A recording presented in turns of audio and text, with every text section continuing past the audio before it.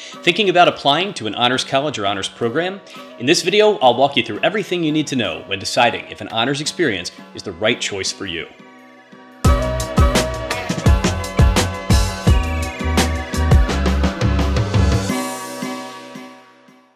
Hi everybody, Dave here from College Transitions.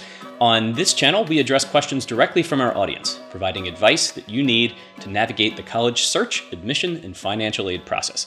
So if you're new here, please consider subscribing, and at any point during the video, feel free to check out the links below to review blogs and other material related to today's topic.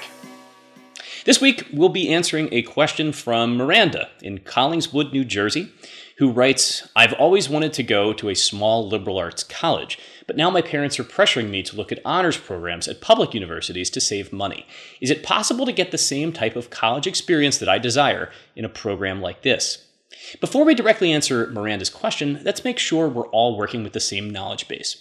Honors colleges come in two varieties. They can be housed within large, comprehensive universities, like Schreier at Penn State or Barrett at Arizona State, or they can be completely separate entities, like St. Mary's in Maryland or New College of Florida. In some cases, a school will offer an honors program as opposed to a full-blown college, and that's where things get really confusing, because sometimes the terms are used almost interchangeably. But other times, a program can be indicative of a less comprehensive experience than a college. To truly determine quality, you need to go beyond nomenclature and do some serious homework. At its best, an honors college or program can offer you the in-class intimacy of a tiny liberal arts school without having to sacrifice the bright lights of a vibrant, sprawling campus, the big-time sports, and the chance to get to be part of a large and passionate student community. It's a pretty cool blend of experiences, but to return to Miranda's question, will it be the same quality as a liberal arts school? In our experience, this is dependent on a handful of factors: class size, number of course offerings, how closely you will work with faculty on research, a thesis, or other independent project, and whether the option exists for honors living arrangements.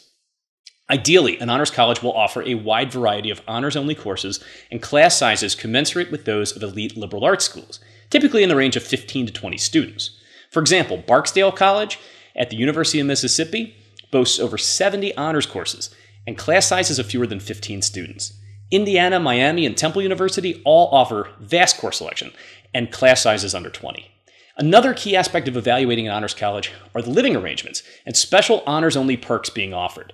The University of South Carolina encourages freshmen to live on their honors-only residence, which even includes 3 lecture halls that allow students to get to class without even stepping foot outside. Boston University actually requires members of its Kilachand Honors College to live in a designated honors dorm as a freshman. Drexel University makes separate housing totally optional, but offers an honors dorm featuring special guest lecturers and faculty dinners on a regular basis. Let's look at another reason why honors colleges are worth your consideration: cost. Not only do in-state applicants have access to tuition rates that will be a fraction of the sticker price of a private university, but many schools offer automatic scholarships to admitted honors students, or offer additional scholarships to which only honors students can apply. This is the case at the University of Washington, Northeastern, and Colorado State, just to name a few. Finally, let's touch on admissions, because not everyone is going to have the credentials required to get accepted into an honors college. Some honors colleges have relatively formulaic requirements. The University of Pittsburgh automatically allows freshmen to take honors classes if they have a minimum SAT score of 1450 and graduate in the top 5% of their high school class. Clemson's Calhoun Honors College will consider applicants with a 1380 SAT and above, but warns that the average accepted applicant possesses a 1480 and also graduated in the top 3% of their high school class. Clark Honors College at the University of Oregon takes a more holistic approach, explicitly stating that there are no minimum academic requirements, and that qualities such as creative potential and community contributions are given serious consideration in the admissions process.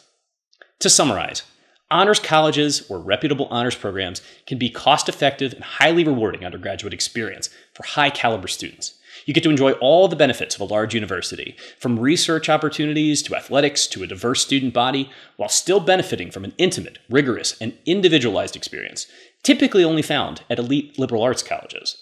It is critical, however, to do sufficient homework on any program you are considering, as not all honors colleges are created equal. Thanks for listening, everyone. Hope to see you again next week.